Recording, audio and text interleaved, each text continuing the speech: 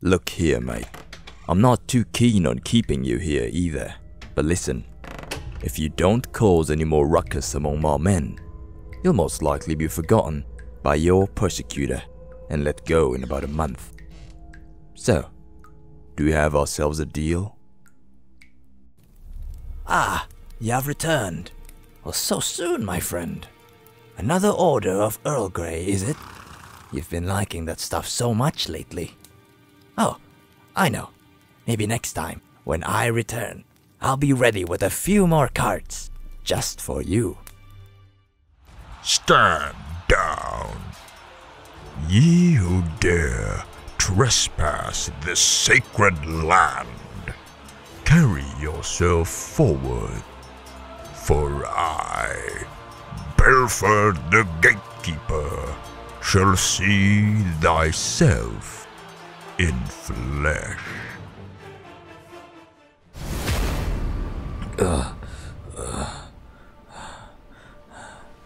You must be strong, Arthas, for I am no longer here to protect you.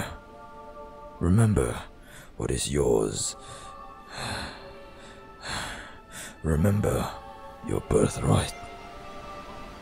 I will die on these lands, but you will make it glorious once more, and this time in your name.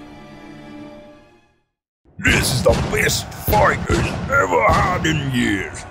God bless me, he's almost in tears. These spiky boys give a proper good fight. Though some of them sure are worthy. Alright, laddies. Command wants this position entrenched by the book. They sent us the standard Imperial Guard defensive manual. First, dig a hole roughly 4 feet deep. This should allow any member of the guard to fire comfortably from your foxhole position. Sergeant? You might want to look at this. Yeah, but there shouldn't be anyone in these waters. You think we should fall back? Or maybe we can contact that ship. No? Yes, sir. Oh man, and I thought we were gonna have a smooth sailing.